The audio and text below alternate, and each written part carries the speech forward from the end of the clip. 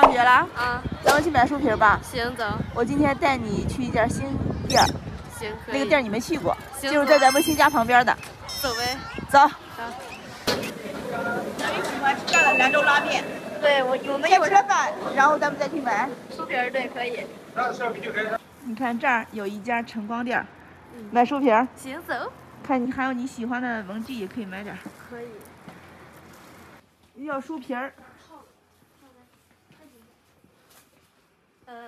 一个三本大的，然后还有要透明的。对，3个大，3个小的，这是6个小的。好的。哎，我才想起来，咱之前是不是有？对。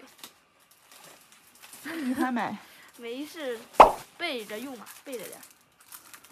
我可以买一下荧光笔吗？可以，买1根。好，那1根哪够用啊？这是荧光笔。这些都是啊，在这儿。这些全部都是。我会挑几个颜色。我拿3根荧光笔，这3个颜色。不用试试？不用，这个应该都可以。你相信晨光？我相信，我肯定相信的啦。就买这些吧。行，结账吧。结账，走，回去贴。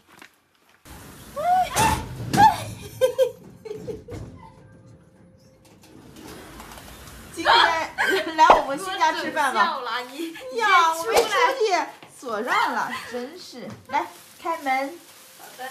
我这个手可能在蜕皮。蜕皮，开不了门，不让进家。我这个手又开不了了，你看这傻妞。好了，进来吧。再看看我们里边。请进。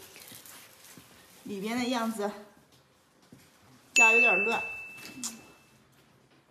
今天在这儿吃饭了啊。好的，好的。就是没给你拿手机。没事，我们这有大电视呢。行，一会儿包书皮儿。行。我们现在开始包书皮儿吧。我们先包这个小的书。那你说家有透明的，你为什么还要让我给你买呀？我忘了吧，我这个人记性不太好，你知道吧？